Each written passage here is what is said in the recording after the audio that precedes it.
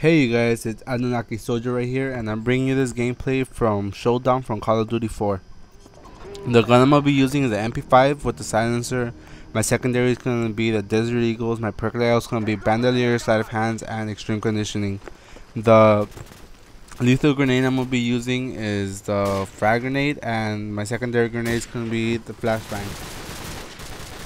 Well, the reason that I'm bringing you guys this gameplay is because yesterday HP announced that they were pretty much gonna stop making like PCs and smartphones and stuff because they can't really, I don't know, like, how do you say in easy words, like they can't really please the consumer in what we want, unlike Apple in a way.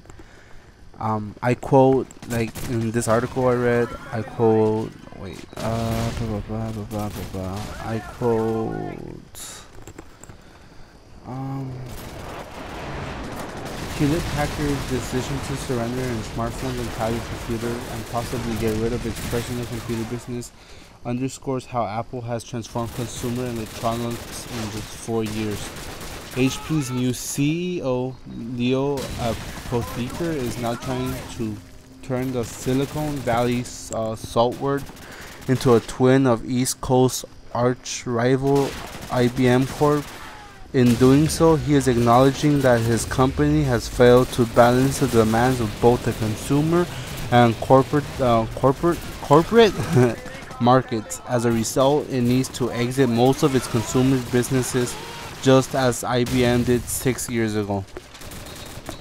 Apple is the hottest consumer electronics company of the planet. On the planet. The iPhone's debut in 2007 brought the ease of use and intuitive design unmatched by predecessors, including smartphone pioneer Palm, which HP bought last year in hopes of getting a foothold in mobile devices. Apple followed in 2010 with the iPad tablet computer and managed to persuade people to buy a product they never knew they needed.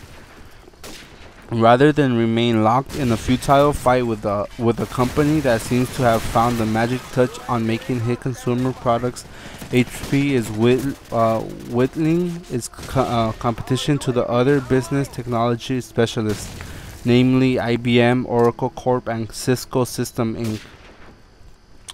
Apple single-handedly knocked HP out of the PC, smartphone, and tablet business. Gleacher & Co.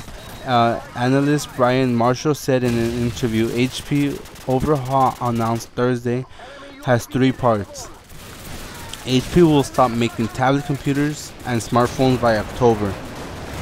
It will try to spin off or sell its PC business, the world's largest, by the end of next year. HP computers could be sold under another company name. The company's plan to buy business software maker Atomy Corp for about $10 billion in one of the biggest takeovers in HP's 72-year history. That would expand HP's software and services offering where IBM is strong.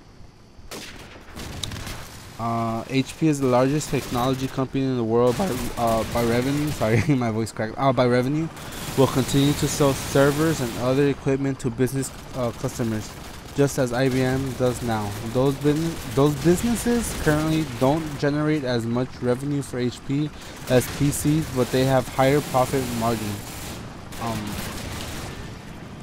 Apotheker would not say whether any jobs will be cut. HP plans to take a charge of about $1 billion for restructuring and related costs, such as which could go for severance payments. HP employs more than 300,000 people worldwide. I don't know, pretty much they're gonna stop making electronics and they're just gonna go into like programming, I'm guessing. But to tell you the truth, I really don't think that the #1 company making PCs should stop making PCs, because that's what got them rich in the first place, and they never know, making programs or whatever might backfire and pretty much just fuck up their whole company. I don't know, that's my opinion. But what do you guys think?